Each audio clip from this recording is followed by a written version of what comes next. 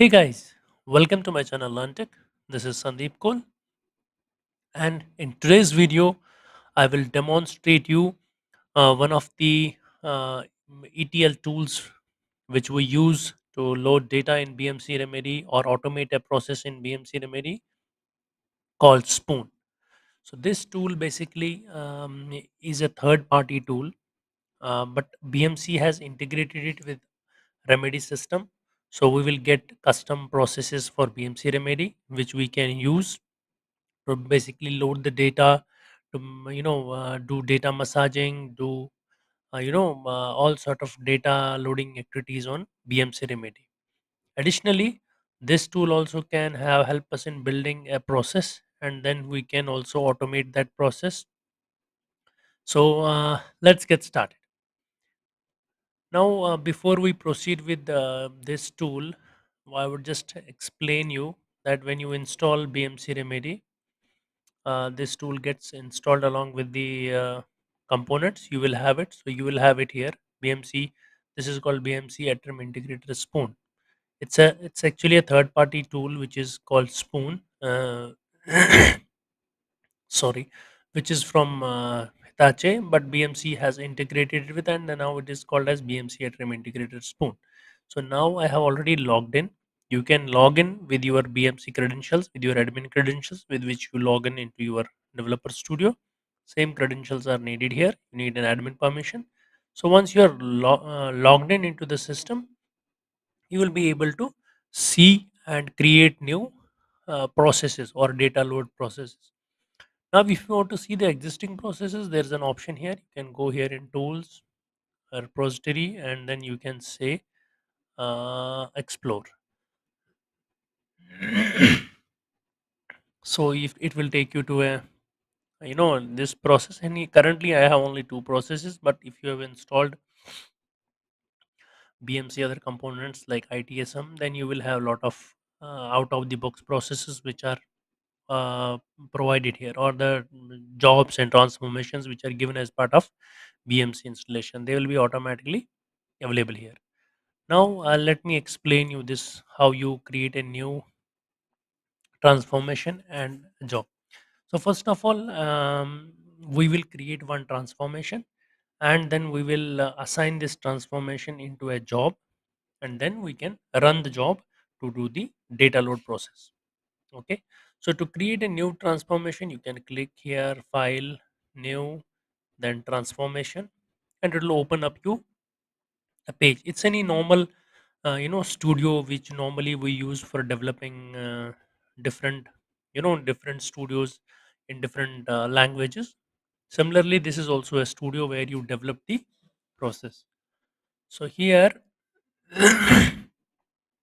so here, if I can see, I have a lot of processes here like input, output, transform. So these are different processes which are given to us. You can see also there is a process related to BMC remedy like AR input, ARX file.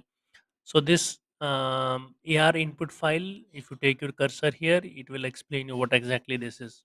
So this is a process where you can read some data from AR system. So now let's on to, I have already created one process. So let me explain you that. Okay. So what I have done initially, I have taken a CSV file. Now my CSV file is stored here in this location. This is my student report.csv. Now I need to load its data into BMC Remedy. So what I have done, I have taken this CSV input. You have to just hold it and drag it here. Then similar to this. So then you have to just double click.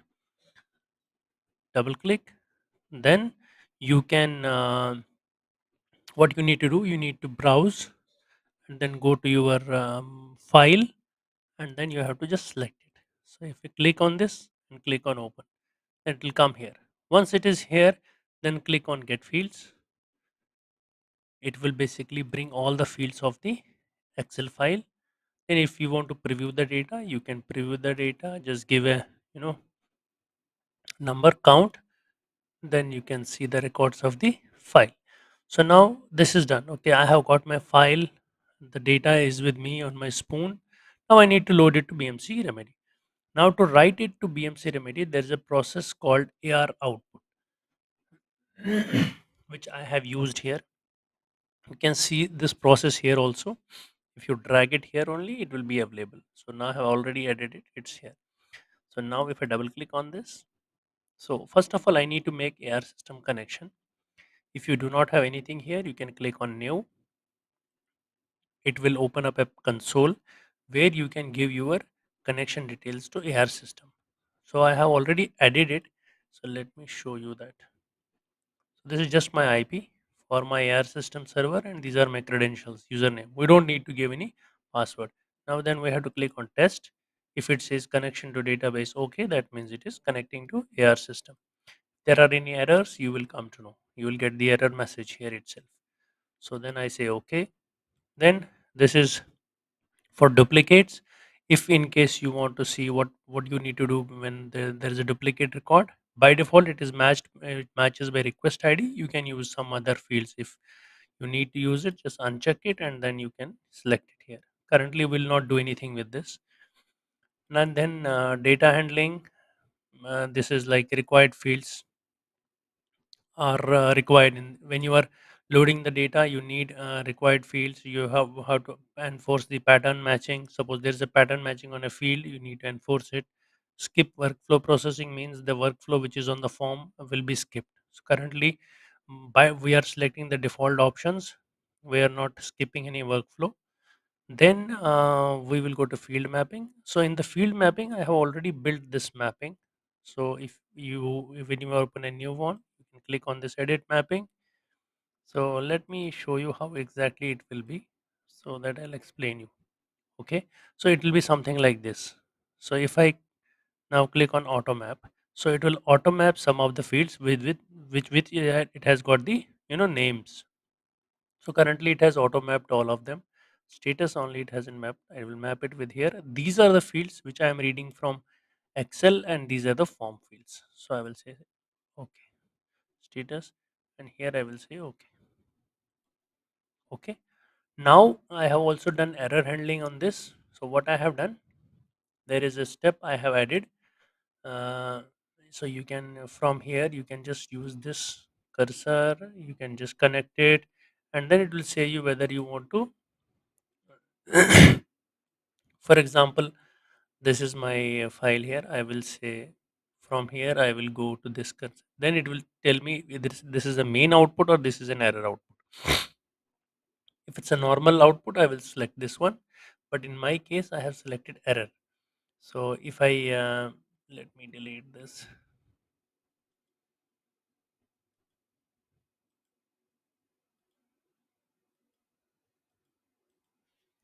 Just a minute, let me clear this.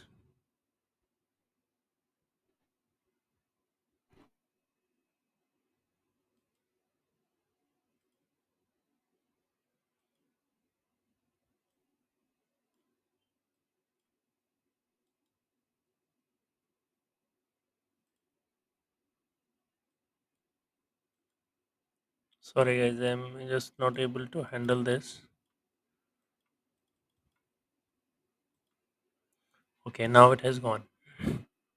So now this is my step what I have done. So here if you right click, go to error handling, you can define here the field name, the error field name, and then error codes if any. Okay, so now I have defined these, and then I have used an Excel writer. You can get it from here. If you say Excel, you can say this one, Microsoft Excel output. So this will write a new Excel file in your local directory. So this is what I have used. Now let's see what exactly this is. It has nothing. It is just displaying me all the fields, plus it is displaying me these fields which have the error in case there is an error. Okay. Okay, let's not use this phone number. It's creating a problem. Delete this. Okay. Okay, now my job is ready. You have to just click here. You have to just save it here. So my job is saved now. I can run directly this job from here and it will give me the output. But now what I need to do, I need to create a sorry, I can, this is a transformation, I can run transformation directly from here. But now what I will do, I have created a job. So this is my now new job. So you can directly click here on this file, job. Then in the job, you have to just enter general stuff, just start. Then in the start, you will just add transformation. So let's say this transformation. Then you have to connect this. You have to take cursor here. You get an option to click connect and click here. Double click this. So you can use transformation by file name, by names and directory of the transformation, or by reference number. If I click on reference number, it will give me the list which are here. So I will say my process, data load process, which is this one, which I have created as a transformation. Say OK, and then this is the success step. So that means if everything goes fine, it goes to the success step. So this is how a job is created. Let's save the file and then it job will be created. This is what I have done here. Now let's run this job and see what is happening. So now I am running this job. Go to the login. Okay, job has already ended. Now you can see here AR output, finish processing, input 0, output 4, read 4, write 4. So it has read 4 records and it has written 4. There is no error here. If there are any errors, they will come here in the in your section. So now let's go to the form. This is my form. Okay, so there are 4 records now added to the my form. So now again I will run this job. Okay, again it has loaded the 4 new records. So you can see here it has loaded. Now I will show you how the error handling works. Okay, now let's suppose, let me go to the file. This is my file where it is. This is, if you see, if I go to the transformation, I have made it to write it on the desktop. This is my file. Okay, now let me open it and see. Okay, currently there is nothing in this file because there is no error. So let me do one thing now. Let me go back here. Instead of phone number, I will put some string. I will save it. Go back to my job. Okay, I will run this job. Okay, the job is executed, but there is some error. Okay, okay. Now let's see what the error file says. Open it. Okay, now you can see for this particular record there is an error. Unexpected conversion error, converting value phone number to integer. So phone number I have given. If you see here, I have given it as a string. So that's the reason I got an error here in the Excel file saying that my job has executed. It has loaded 3 records, but it has not loaded this one because of this error. Now if you go to the system, you can see there are 12 records currently. So it has loaded only 3 records. So the fourth one was captured in the Excel file as error.